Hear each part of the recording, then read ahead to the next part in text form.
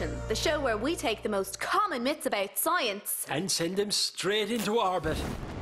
What's today's question, buddy? Oh, sorry, love, bit spaced out today I am. Today's question comes from Ernie in Killarney. Is the moon made of cheese? Oh, there's a bit of a bang off this one already. The moon was formed over 4.5 billion years ago, when the solar system was only beginning to take shape. Tiny particles of food floating around in space came together over time to form the planets. Chocolate made Mars, cheese made the moon, spuds and onion rings made Saturn. Professor, I wish you'd stop making up these silly stories. Sorry, it just sounded so tasty. There are several theories on how the moon actually came to exist.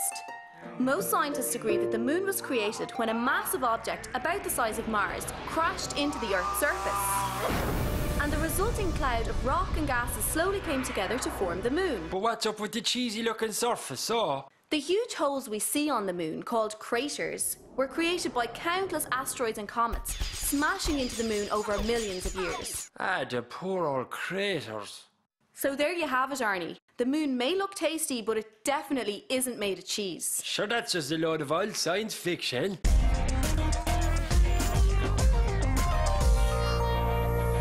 Fly me to the moon, the cheesy moon, the squeezy, cheesy peasy moon.